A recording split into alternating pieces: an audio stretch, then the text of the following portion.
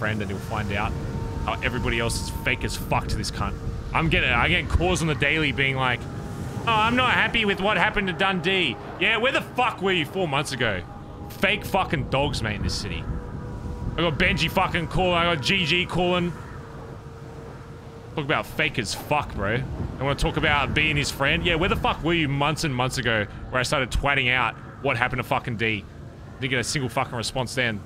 They want to come back and pretend like they care about this guy? Yeah, go fuck yourself. You care about it when there's something to gain.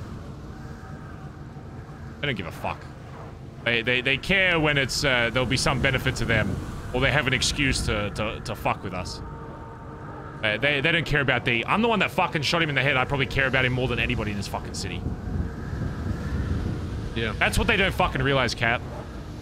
So I cared about that motherfucker more than any fucking other dog in this city, and I'm the one that put a bullet in his fucking head.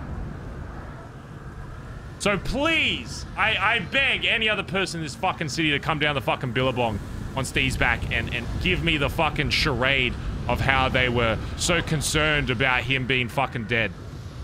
I'd love to fucking hear it. I'll get out my fucking camping chair and sit there as they spew bullshit into my fucking face. Even Marty the other day, I think it was yesterday, just walked up and it won't stop. It's not just gonna stop. It's gonna be everyone that's close to the city that's like, you know what, I feel like fucking with BBMC. I'm gonna use this as a reason. And you know what? Let them. If they come down, we'll fucking ice them too. Yeah, they'll learn. They'll learn fucking quick.